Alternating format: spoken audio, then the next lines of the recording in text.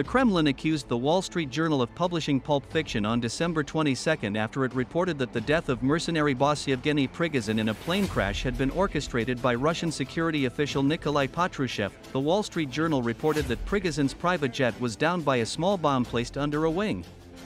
Its report cited unnamed Western intelligence officials and a former Russian intelligence officer. Kremlin spokesman Dmitry Peskov said he had seen the story but would not comment on it, before adding, "Lately, unfortunately, the Wall Street Journal has been very fond of producing pulp fiction." Prigozhin, head of the Wagner mercenary group that fought for Russia in Ukraine, waged a long-running feud with the defense establishment that culminated in an outright mutiny in late June. It ended quickly but was widely seen as a serious challenge to President Vladimir Putin's almost quarter-century-old grip on power.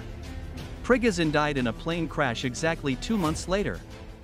The Kremlin has previously rejected as an absolute lie the suggestion that he was killed on Putin's orders. Putin suggested in October that the crash was caused by hand grenades detonating inside the aircraft. 9 other people were also killed. 2 other top Wagner figures, Prigozhin's 4 bodyguards and a crew of 3. Patrushev, 72, is a former head of the FSB security service who now serves as secretary of Russia's Security Council and is considered one of the most influential hardliners among Putin's close advisors.